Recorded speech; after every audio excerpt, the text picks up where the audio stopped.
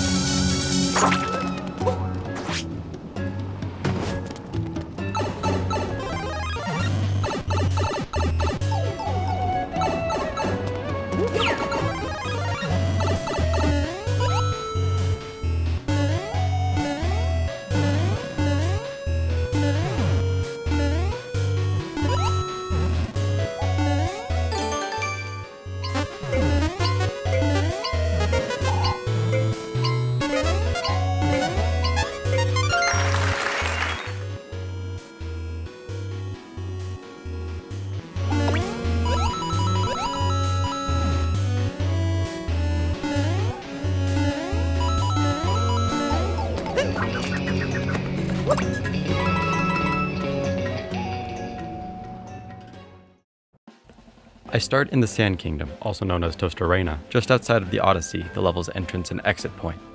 Here, if you wait around for long enough, some quiet, ambient desert music will start, which is what we hear on my way down the hill to the town.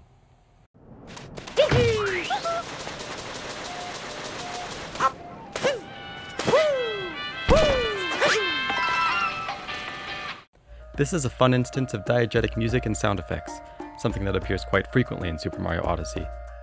Diegetic sound is sound that physically exists in the fictional world, meaning it can be heard by the characters. This explains why the NPCs we saw on the way in were dancing. They can hear the music too. The source of the music we are hearing is the radio on this rooftop. The music pans left and right depending on the camera angle to give the player a sense of direction of this music. As you would expect, the music gets louder as the player gets closer to the audio source and quieter as they get farther away. Additionally, to add to the sense that this music is really coming from that radio, a radio effect was added to the track. Listen to the difference between the music heard in-game versus the track on the OST.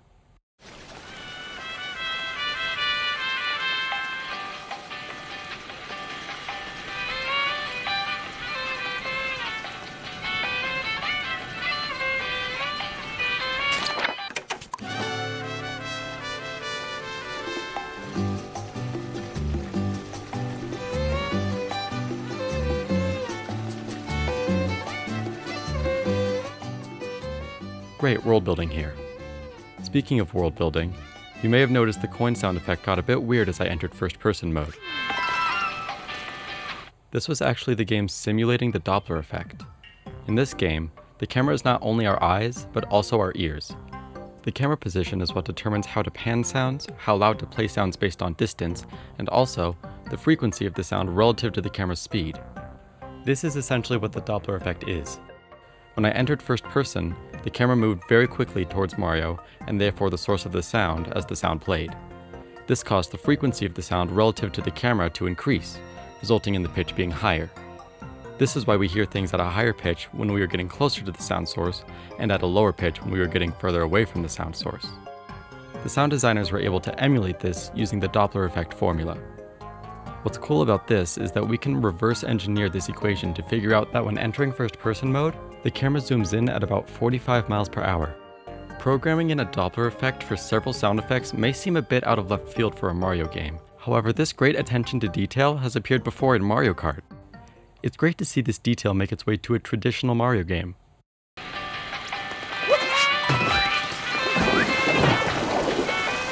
Now, another filter has been added on top of the radio filter. In most locations, if the player goes underwater, a low-pass filter is put over the music. This effect can be heard all over the game, such as with numerous of this game's mini captures. From a sound designer's perspective, I think that this is a great touch. However, from a producer's perspective, it pains me to know that someone spent time mixing this track just for it to end up having a filter placed over it.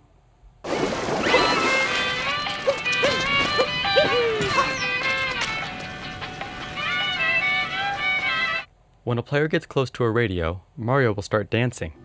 Seamlessly, the movements of Mario, the NPC behind him, and various other NPCs around town sync up with both the tempo of the song and each other.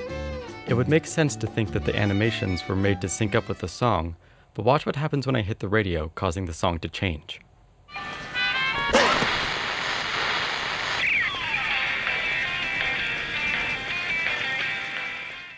Despite the new song being a different tempo, the dancing animations and light sound effects from the NPC's maracas and footsteps still line up with the beat.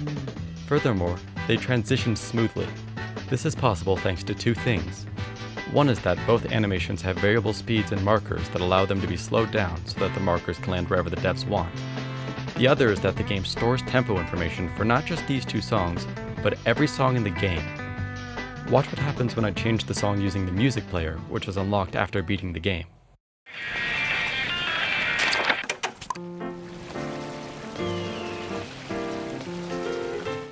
For starters, the music no longer has a filter or pans, meaning it is no longer being played from the radio. More notably, however, is the fact that not only are both the animations on beat, but the two characters are dancing to different subdivisions, meaning that they each have their own unique system that tells them how to feel the song to best fit their animation based on the tempo of the song that is playing. This gave the developers the ability to put these guys in any kingdom and still know that they will be in time with the music in any and every location. Tracking the tempo allows for some cool effects. But tempo isn't the only thing this game tracks. It also tracks both the key of every song and every important chord change of every song. This allowed them to program sound effects that fit whatever song is currently playing. Listen closely to the notes that play while moving through a spark pylon.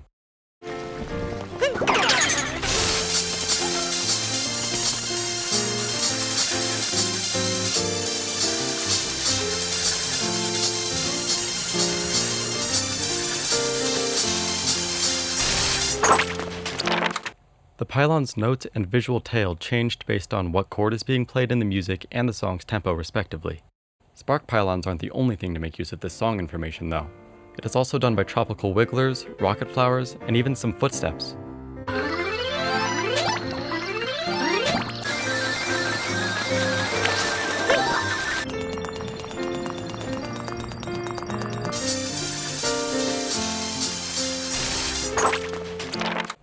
These sounds can be whatever the game devs want them to be because they're MIDI. Check out how the sound changes to a coda when using a pylon in Bowser's Kingdom.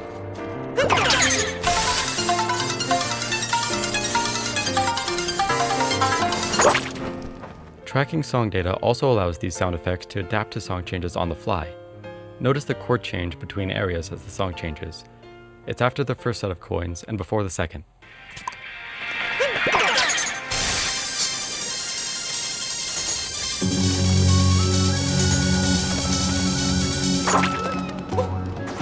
Did you also notice that there was a low-pass filter that lifted when I exited the spark pylon? Listen again. It didn't happen before, and for a good and thoughtful reason. The first time, I was listening to music through the music player. When music is played from the music player, the filters that come from certain captures and being underwater do not occur. This allows the player to listen to the tracks in their full glory, which I think is a great touch. As I mentioned with the track playing from the radio before, it bothered me a bit that the original quality was lost. But this clever system of intentional lack of adaptiveness ensures that players can bypass these effects if they wish and hear the songs clearly. This small, thoughtful detail doesn't make much of a difference in this circumstance, but it was courteous of them to prevent the music from changing whenever you're up high in Metro Kingdom, underwater in Seaside Kingdom, or going through loading zones. Before I get into the amazing 8-bit renditions of tracks that play whenever you enter an 8-bit pipe, let me first demonstrate one of my favorite, least significant parts of Mario Odyssey's adaptive sound design. Listen closely to the difference between the sound of entering the pipe normally versus entering the pipe quickly.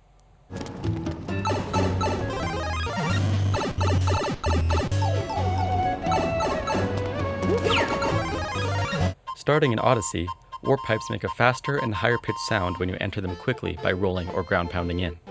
This effect has since been carried over to the Super Mario 3D World Switch port, and I hope they keep it for future games. Moving on from that, did you hear the smooth transitions from the normal music to the 8-bit rendition and back again?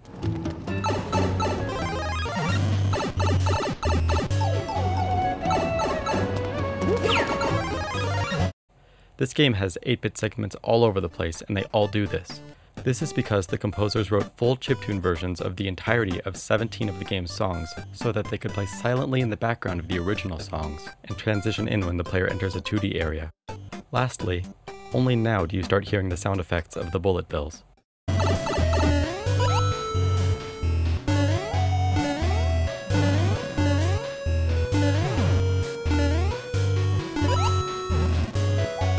Music notes like these have been around in the Mario franchise ever since Mario Galaxy back in 2007. If you collect one, a bunch more will appear, and if you collect them all, you get a reward. While collecting them in past games, they have played a classic theme from the Mario franchise.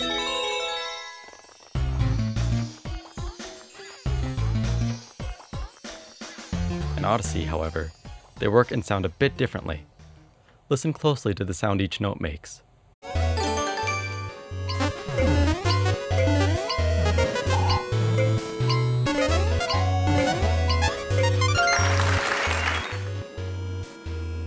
Not only did each note I collected play a note higher than the last, but this puzzle has its own set of note pitches specific to it. If you were to transcribe each note, you would find that the interval between each note is a half step except for the intervals between the 4th and 5th note, the 8th and 9th note, the 12th and 13th note, the 16th and 17th note, and the 19th and 20th note, which are all whole steps.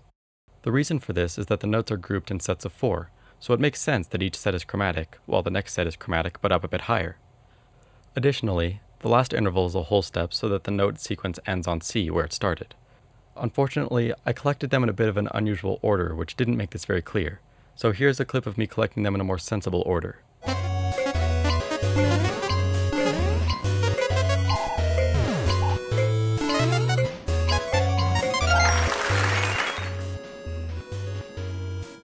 Also, did you notice that the sounds of the notes were all 8-bit? Most of the music notes in this game aren't in 8-bit sections, so they're not 8-bit. Making the notes, blocks, stingers, jumps, coins, and enemies in this section sound 8-bit was a nice touch. Even the sound of taking damage and getting a game over is the same as in Super Mario Bros. Furthermore, if I hadn't already collected the moon, the sound of getting it would be 8-bit too. Also, when the moon spawns, the music ducks for a bit. All that's really left to mention is that exiting the 2D section plays the classic warp pipe noise to help mask the sound of the crossfade between the 8-bit music and the original music.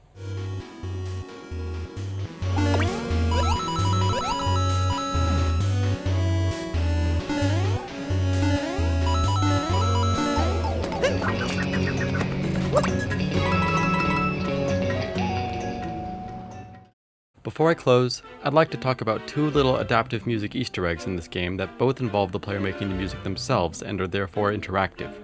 The first of these is rather well known and was discovered by many players including myself on launch day. By navigating through the pause menu in particular ways, the menu sounds can play some familiar tunes from Mario's past.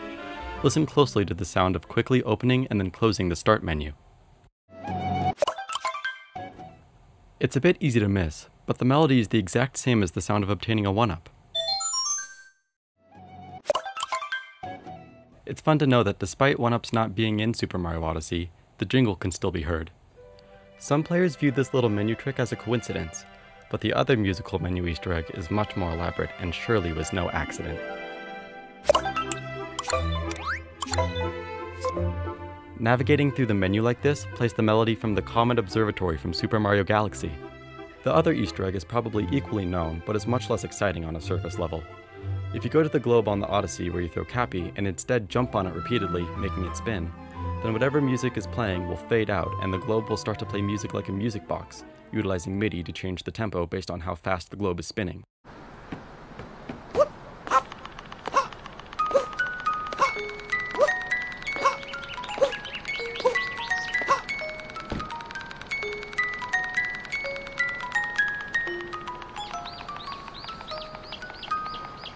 The song that plays in the later kingdoms is the game's main theme, but this theme doesn't really appear in-game until the Metro Kingdom, just over halfway through the game.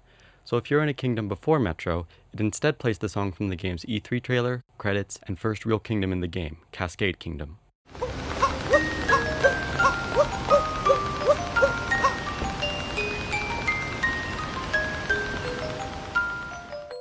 This song also plays while climbing the pole on top of the building at the end of Darker Side, the gauntlet at the end of the post-game that houses the last moon.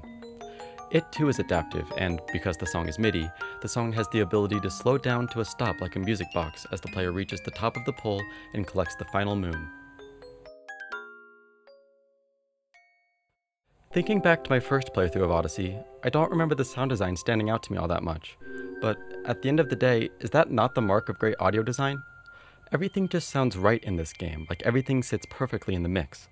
This is no doubt thanks to all of these adaptive tricks.